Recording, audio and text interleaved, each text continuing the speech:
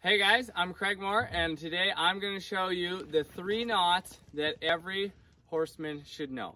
Okay, we're going to start with the sheet bend. So the sheet bend is the proper knot we use to tie on a rope halter. So if you look closely at that, the way this is tied is the knot has to be on the loop. Where some people go wrong is they'll tie their knot up here like this.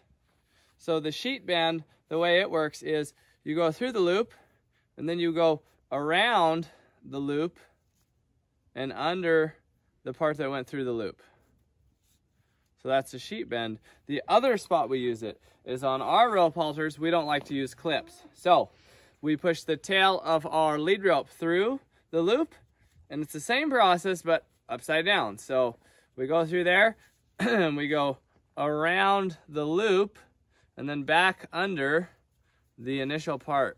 Now, if you have a knot on the end of your lead rope, you can leave it pretty short, like that. If you don't have a knot, you can pull a little extra tail through, but that holds really good, like that. That is the sheet bend. The next knot is what we use to tie horses up. This is the bank robber's knot. So, the reason we use this knot is because if I want to go somewhere, I grab the tail of my rope and I just walk off, and my horse comes with me. What most people do is they go around the pole and then they tie their knot like this. And these are our new interns will do this. And I will go to get a horse and I'll grab this rope and I'll go to walk off and I'll just pull that horse up to that pole and I'm like, oh, we're stuck. So the bank robber's knot is a lot more convenient and quick, and when a horse sets back, I've always been able to get it loose. So I take the rope from the horse and I make a loop in it. I push the loop behind the back of my pole. I grab the tail end of my rope and I go around the loop and I re-grab the loop there. And then I take the tail end and I go around the strand that goes back to my horse, and then I make a new loop, and this loop goes into my first loop like that. And then I can daisy chain this and I can pull this tight. Now if you pull this as tight as you want, I've always been able to grab this side and push it, or push this side. There's always a way to get that loose. I'm going to tie it one more time for you, a little quicker. Take this around that one, back through. Bam. That's the bank robber's knot. Very handy and convenient. Now, the last knot I'm going to show you is the bowline. And the bowline, I like it if my lead rope's too short or too stiff to do the bank robber's knot. If you have a short, stiff lead rope, you go around the pole. And this is a knot that's handy for so many things. You make a loop in the side that goes back to the horse, like that. Now it's important in this setup that the way I've done it is the strand that goes back to the horse is on top and the strand that goes behind is on the bottom.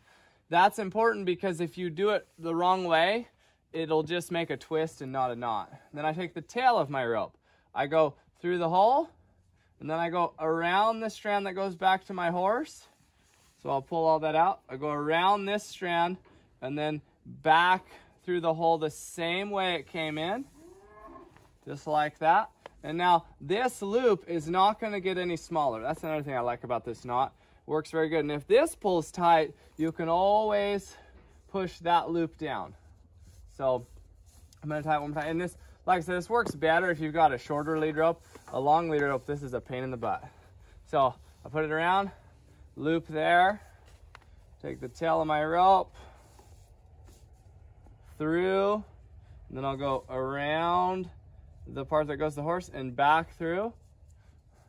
Now if I pull that tight there, it's going to have a loop that big, and that's why I pull all that slack out of it when I was going around the part that goes to the horse. I pulled all this slack out and then I went back out the hole, because it will leave you a big loop, which is nice. Sometimes you want a big loop.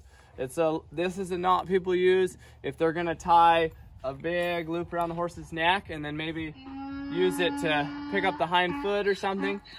So practice those 3 knots. Your goal, do it every day 5 times. So sit down and do each knot 5 times, and then do that every day for a week, and then you'll pretty well know them. And otherwise, if you only do them a couple times, you'll forget. So do them every day for a week and let me know if you remember them. So come back next time if you want a little more horsemanship.